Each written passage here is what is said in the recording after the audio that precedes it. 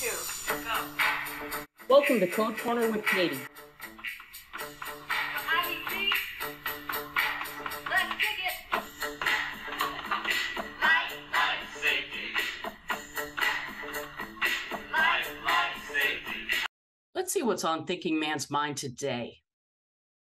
When is a thumb turn ADA compliant? That's a great question. Come on in and let's take a look. I'll be basing my answer today using references from ANSI A117.1, the 2017 edition.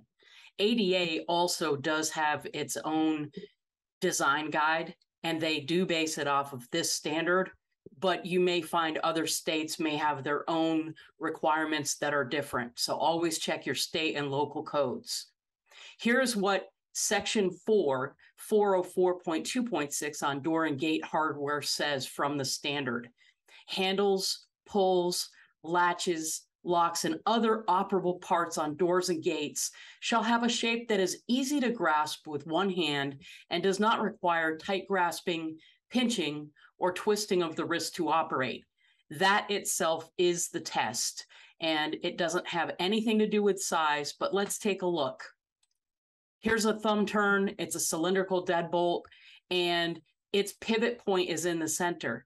It's very difficult to use the side of my hand in order to operate.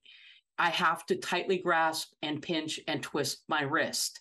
But these locks are not all that common because you can't use them in a means of egress. We'll get to that at a later date. Here's a thumb turn on a mortise lock. Notice how the pivot point is at the bottom. This makes it very easy to use the side of my hand or a closed fist to operate the thumb turn. And because of that, this is ADA compliant.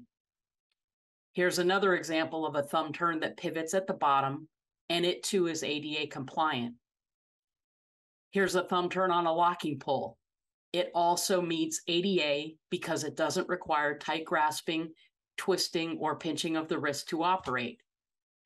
And I had a little pushback from the original that I sent in. So here's an edit just to let you know there are some center pivoted thumb turns that do meet the definition, as long as they don't require tight grasping, pinching, or twisting of the wrist to operate. You can see that this particular one, I can use the side of my hand. That makes it very easy to meet ADA.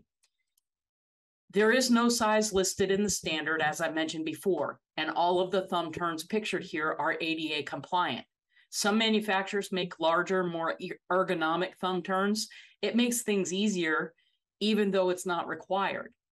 You can use deco thumb turns that look nice and match your levers and still meet ADA. The key to a compliant thumb turn is not just where the pivot point is. If it pivots at the top or bottom, from what I have found, they all meet ADA. If it pivots in the center, it may not. What you need to do is test it. If you run into an inspector who says that your thumb turn isn't compliant, the best bet is to get a sample mounted on a lock block and have them operate the thumb turn to demonstrate that it does. For more information and continuing education opportunities, please visit ASSA ABLOY Academy by clicking in the link in the comments below. Please click like and subscribe to this channel. You can follow me on Twitter @ArtConsultant and/or connect with me on LinkedIn for updates. If you have a question for Code Corner that you'd like to see on a future episode, you can email me at catherine.flower@assaabloy.com. Thanks for joining me in the Code Corner today. My name is Katie Flower, and my goal is to help you achieve safety in the built environment.